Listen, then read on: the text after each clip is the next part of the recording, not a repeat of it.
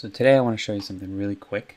It's how you add symbolic lines and details within 3D elements. So a perfect example is, you can see I have this deck here, and these are 2x8s.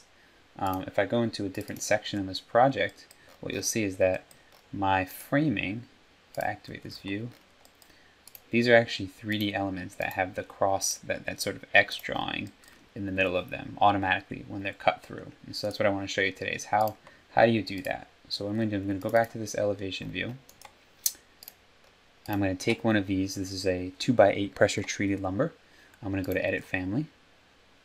You can see there it is, a 3D family. I'm going to go to my floor plan view. And the key here is that you need to draw a section. So I'm just going to draw a section. You can see it's looking from right to left. Now what I'm going to do is I'm actually going to set this as my reference plane. Even though we're only drawing symbolic lines, you still need to draw on a reference plane in the family editor. So I'm going to go to Create, I'm going to say Set, I'm going to pick my plane, I'm going to pick the middle, and then it's going to ask me where do I want to go to work. I'm going to say that section view. And of course the scale is all wonky, so I'm just going to drop it down to something crazy. So now in here what I can do is I can go over to Annotate, Symbolic Lines, and then depending on the type of file that you're in, you're going to have different options based on the category. But for now what I'm going to do is I'm going to use, let's use structural framing projection. If you want, you can even make a line type for this, but for the sake of argument, we're just going to use structural framing projection. So now here, I'm just going to draw my X. Oops, I drew two there. Let me go back to Create, Annotate, Symbolic. I'm going to draw my X here. Now the key is you need to make sure that this X is parametric. And so what you want to do is you want to flex it. So I'm just going to go to my family types, and I'm going to change this to a 2x6 and click Apply. And just make sure that it's flexing with it. If it's not, what you need to do is you need to go around and you need to align and tab and sort of lock the end of these lines.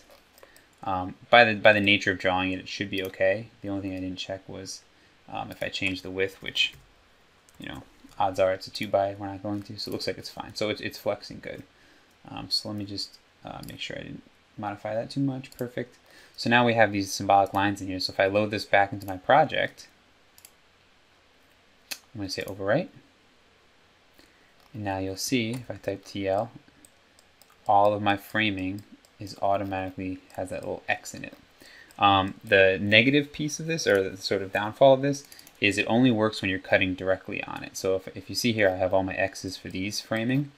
If I go up here, it looks okay. But if I go into my other section, deactivate view, you can see these are actually roof rafters that are on an angle. And because I'm cutting them straight, but they're on an angle, you don't see them. And just to give you a quick idea of what that looks like, if I go to 3D framing,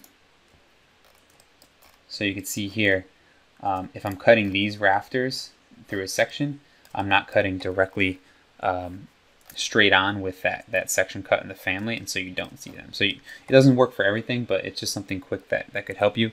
You don't have to use it for roof rafters either. There's a lot of different things you can use it for. Like for example, drawing in some crazy 2D detail within your family that you want to see in section cut, or some symbolic lines that represent some things. So hopefully that's helpful.